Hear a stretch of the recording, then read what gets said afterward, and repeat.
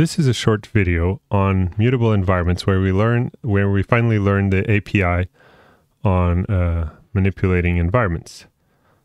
So recall that there are going to be two constructors and one selector or accessor. The constructors are putting, which updates an environment by defining a variable x and assigning it to a value v. And the push operation, which takes an environment and a key value and creates a new environment called E2. Finally, look up that given an environment, when you do E of x, that should go through all the frames, finding the nearest definition of x.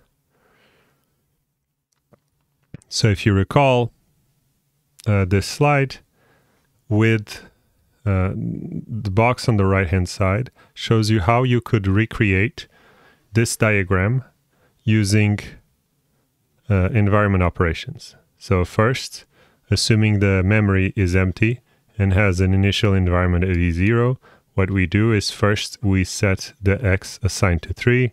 Secondly, we assign y to 5. Then we create handle h1, in this case at the left-hand side, and that will create this box. And we would initialize z assigned to 6, so it would be initialized with just z assigned to 6. And then we add x to 7, so we would get that. Then with the push operation, where you initialize with m assigned to 1, you would get this box without the y. So you just get a box with a single binder, m assigned to 1. And finally, with the put operation, you can add y colon 2. So all of this will be stored in a heap, which we call the memory, since it only contains frames. Frames are the values of the heap. And the references, handle 1, handle 2, handle 0, and handle 0, are what we call environments. So the environment is the reference to the first frame. So the constructors that we have, this one you won't use, is just for your understanding.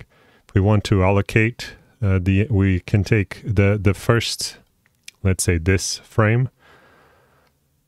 We can initialize it by saying that we would perform a root allocation. This would return an EFF, as you might remember.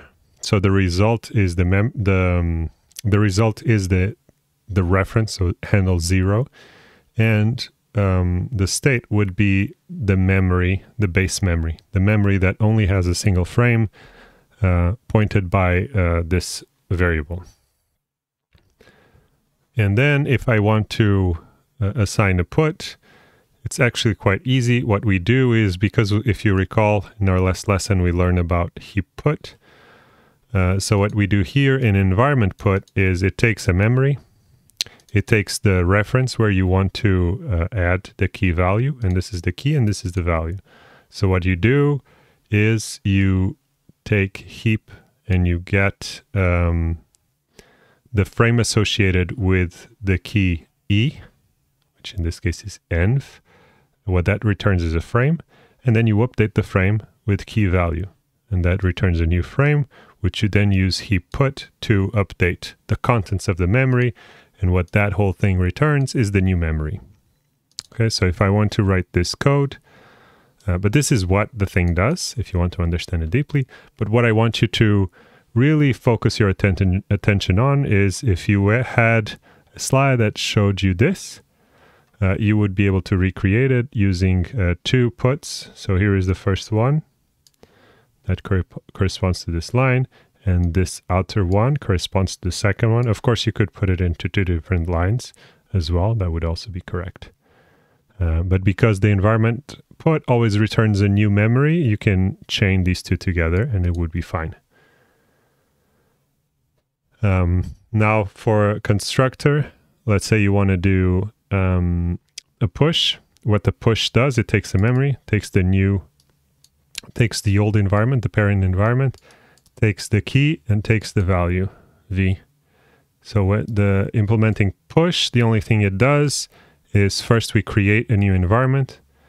This is the same as frame push, if you recall. So we're initializing a frame with a parent environment and the key value. So it's the same as frame push.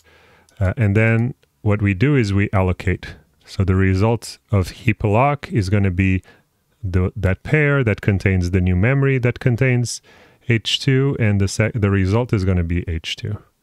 So if you have this code here, the way you would write it is first line represents this instruction, and then what that returns is two things, right? The pair. So we always break it down into two variables. So that's why we have E1 here. Would be the left hand side. So the E1 is the result and M2 is the state. So ignore left hand side and right hand side. Just remember that an EFF contains two things. It contains the result, which is the E2, sorry, and it contains the state, which is the new memory, and M2. So if after that you want to perform a put, you should call this line. Okay, so just to recap, whenever you have a put operation, that corresponds to these three lines of code. Okay, and whenever you have a put, it's a single line of code. Right, okay. So then what I show you here on the left is just a sequence of all the code that realizes this diagram.